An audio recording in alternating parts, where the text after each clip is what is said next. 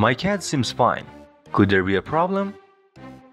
Although cats are predators, in nature larger predators will prey upon them.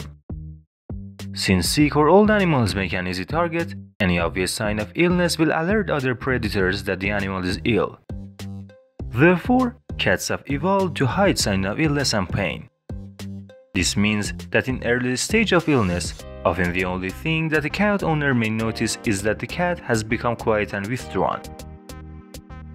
Unfortunately, this also means a cat may be very sick before the owner realizes something is wrong. Through training and experience, veterinarian may pick subtle signs that the cat is developing a health problem, which is one of the main reasons why the American Veterinary Medical Association and other veterinary experts recommend twice yearly wellness examination for average adult cats. Delaying your cat's veterinary visit until there are obvious signs of illness may mean the heroic measures will be required to treat the problem.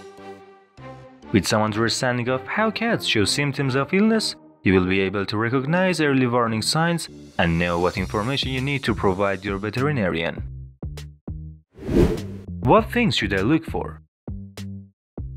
Cats that are ill will usually show changes in overall appearance, energy level, sociability, coat appearance and/or amount of shedding, appetite, litter box usage, breathing, or discharges from the eye or nose.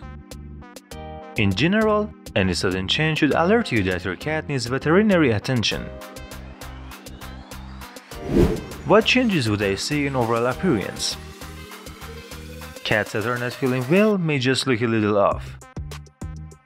The cat might sit in a hunch position, might not move as gracefully as before, may not lift its head properly, might have a head tilt, or might carry its tail in a different way than normal. Sometimes there is not any one thing that stands out, but instead a variety of subtle changes.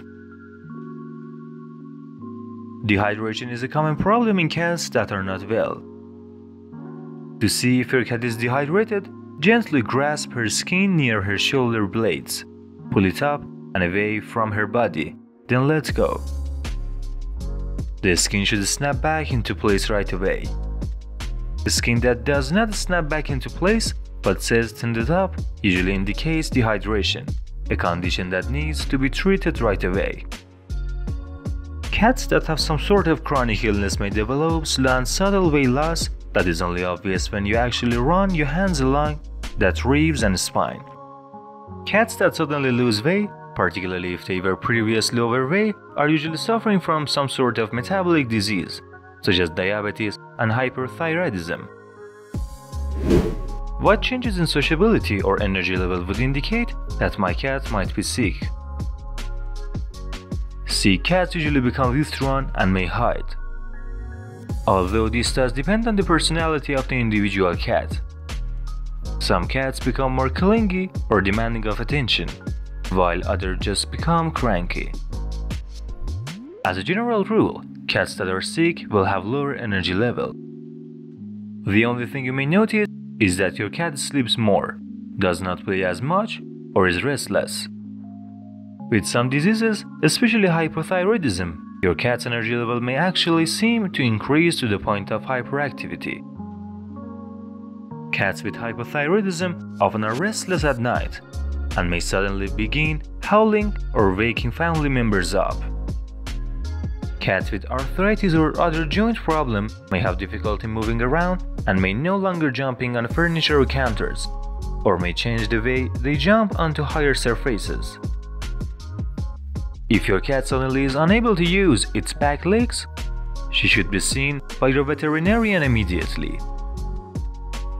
What changes would I see in coat appearance and amount of shedding? Cats that are not feeling well do not tend to groom themselves very well. Therefore, you will usually see a messy or greasy coat, mats of fur, or clumps of loose hair. In some cases, you will see a difference in the coat's shine or an increased amount of dandruff. Cats that are grooming themselves excessively may also have a problem. Excessive grooming may be a reaction to a skin problem such as allergies, a parasite such as fleas, mites, or ringworm. pain such as that from arthritis or a bladder problem are a response to stress.